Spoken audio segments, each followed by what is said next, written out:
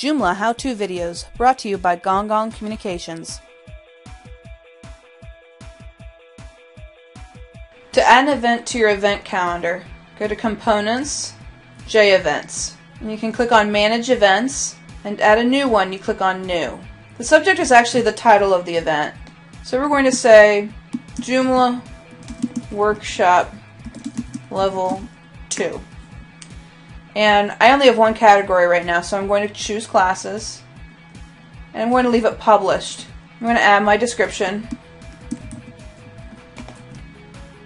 And then I'm going to add the location. I could add contact information or extra information, but I'm going to leave that blank. I usually like putting all my information up here in the activity box. Then I can click on Calendar, and this is where I put the specific details. So I can choose a date, and a start time, and a finish time. I can set it to repeat daily, weekly, monthly, or yearly. I can go back, make sure I like everything as it is. Click on Save and Close.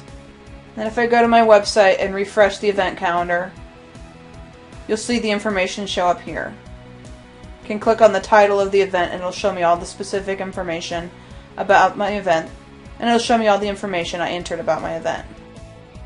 For more information and resources, visit gongcommunications.com.